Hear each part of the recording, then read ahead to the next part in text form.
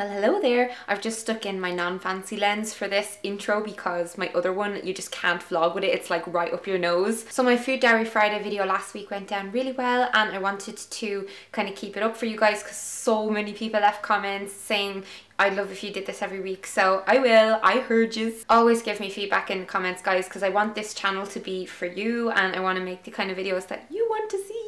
So this is just a brief little intro. Basically today I'm filming my food again, and these videos will always have to be filmed like on a Thursday because there's no way I could like film it and edit and upload on a Friday because my internet speed is crap. It takes a while to render the video and edit, etc. And just at the start of this, really quickly, I just want to let you guys know that obviously I'm not trying to lose weight. This is just what I eat to maintain and keep my health. If you want me to do a video about how I actually lost weight, because I lost 60 pounds in the past, I gained 20 back and I've been around the same weight for like a year and a half or something like that. Since I recovered from the eating problems, I haven't like gone up and down because I gave up counting things and weighing things and dieting and all that kind of stuff now. I have said it before in videos, but I just listen to my body and I eat what I want pretty much. A lot of what I want is whole foods and a lot of what I want isn't. So these food diaries are always going to be very balanced and unrestrictive. I don't work out like a maniac right now anyway. I'm not on like a crazy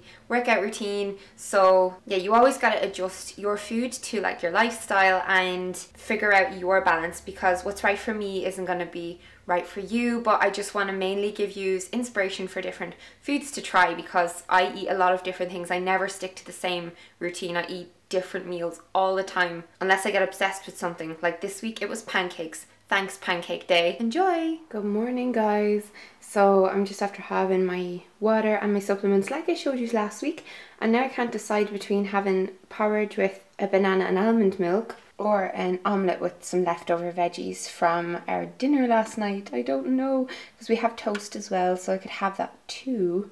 I don't know whether I want savoury or sweet. It's a weird morning. Okay, we also have cashew butter here, so I think I know what to do. So I'm sitting in at my desk for breakfast this morning. So oddly enough, this is what we're going with. I have like a savoury kind of breakfast option first, which is a scrambled egg, an organic egg with salt and pepper on a piece of oatmeal and linseed toast, and there's grass-fed butter on that. A friend of mine who has a postgrad in nutrition told me that butter is actually not bad at all, so I do eat it the odd time. There's a lot of hate out there against natural fats, guys, and I just don't listen to any of it. So that's all my salad underneath, and then I have a dessert for my breakfast.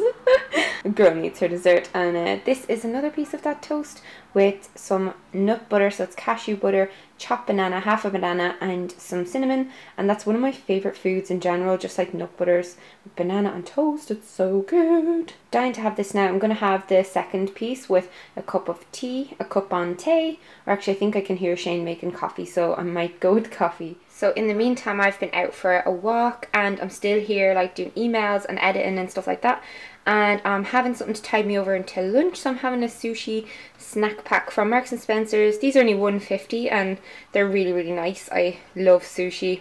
I used to hate it. Even the word sushi used to turn my stomach, but I swear to God, if you've not tried it and you do, you know, like rice and fish and, you know, kind of Asian flavors, you'll definitely be into it. I have my Sex and the City box set on to watch some with lunch. I love watching an episode of that while I'm eating. Got my little bonsai tree there. He loves a bit of Sex and the City himself, don't you?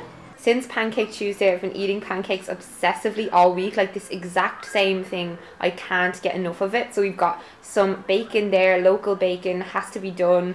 And these are wholemeal pancakes, and we made them with wholemeal flour, eggs, soya milk and a bit of salt, and then, you know, fried them like normal pancakes. Well, not fried, just made pancakes.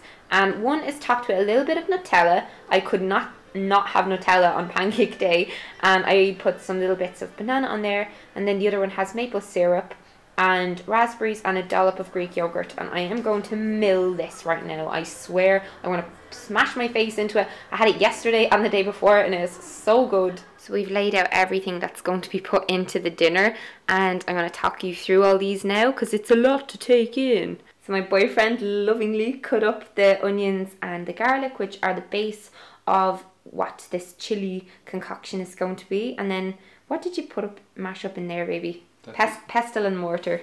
That's a marinade for the chicken. Garlic. Not all those spices right there. Oh yeah, there we go. Wall. Oh, did you just mash these up? Okay, so guys, it's all these bad boys here are mashed up in the pestle and mortar. 2 cloves of garlic. With garlic. And olive oil. And olive oil. Salt and pepper. That's going to be then put over that chicken. Lovely. So we've got our free range chicken breasts there, and we have sweet potato. Then there's going to be some cherry tomatoes, some stock, some dark chocolate, a pepper, some kidney beans, and some tomatoes. And all of this is going to be delicious. I'll show you the finished product now in a mo. So we're just going to marinate the chicken breasts in the marinade now and leave it for a couple of hours in the fridge, and that basically makes your meat taste an awful lot nicer. So definitely marinate things. It just makes kind of healthy food and high protein food taste so much better and makes it easy. What is the dirt of this oven? Holy lordy. Okay, so this is how you melt the chocolate into the chili. So go ahead, Shane, demonstrate. You put the cubes. Do you? Yeah, mental. Mental stuff. Mental. Yeah, basically you just kind of let it eventually dissolve itself in the heat of the stock and the water. And then spread it out once it starts properly melting. Like, don't push that down to the bottom. What if I want to? What are you going to do? But then you don't know if it's cooked. You'll get a mouthful of it. That'd be gross. So pretty. The finished product is looking beautiful, and I just tasted this and I nearly died. It's so nice. So this is mine plated up. It looks like a big pile of mulch now, don't get me wrong, but it has chicken and sweet potato and the beans and all those other ingredients in there, and it's been cooking down for like 2 hours maybe. Yeah. So it just tastes unbelievable. We've got manchow peas there on the side just to throw in some greens, because I need to kind of up my vegetables definitely. But yeah, can't wait to eat this loveliness.